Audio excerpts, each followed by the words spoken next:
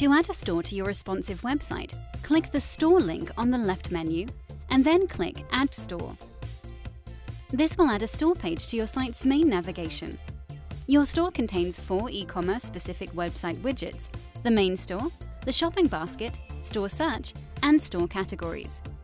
The main store widget is the core of your e-commerce store, where your shoppers browse, add products to their cart and check out, and by default displays a grid with product category images.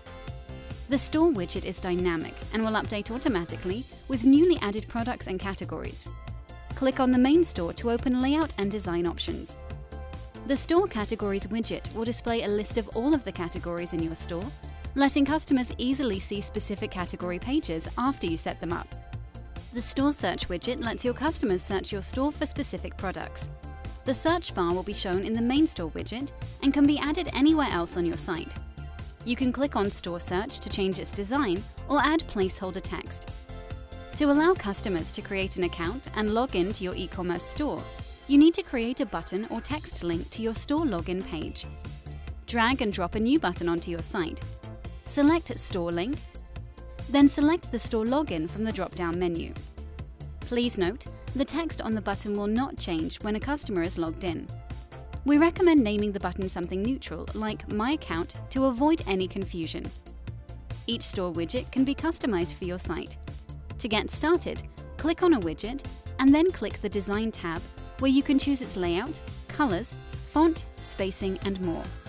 The widget size can be changed by using the blue square in the widget's lower right corner, and you can reposition widgets by clicking and dragging them. You can set your store's categories to be sub-menus on your site's navigation bar. To enable this feature, open the Store menu and choose the page of your site you'd like sub-menus to appear on. Typically, you would choose Store. You can access your store's control panel by clicking the Store button from the left panel and clicking Manage Store.